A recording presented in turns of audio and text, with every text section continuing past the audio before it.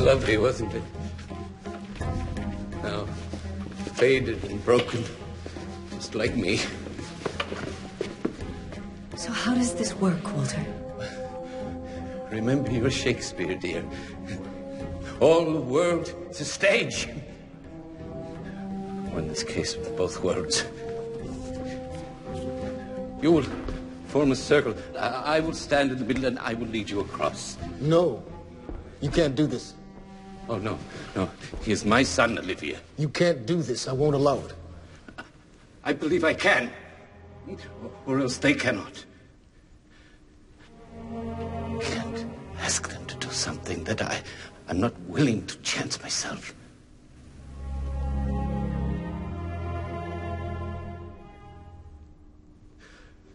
Thank you. Well, if any of you have changed your minds, I will understand.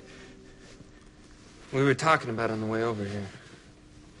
Maybe you did damage us, but on the other hand, maybe you made us special. Fate is a tricky thing. So, you would want to take a few steps back, I think, Agent Broyles. Olivia, please. Now, I want you to clear your minds and just relax, all right? Now, ignore everything except the sound of my voice. Now, spread out your arms. You remember how. Spread them out to each other. Yes. Good. I want you to think back to when you were just young children. Back to when you were just young boys and girls.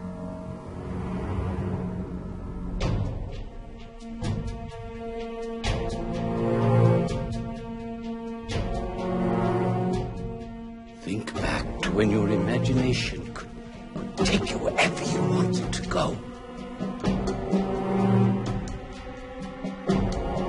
Imagine this universe slipping away, opening like a curtain. Allow the universe to pass right through you. Allow your imagination to take you to the other side. James, Help me! Walter, what do we do? Look.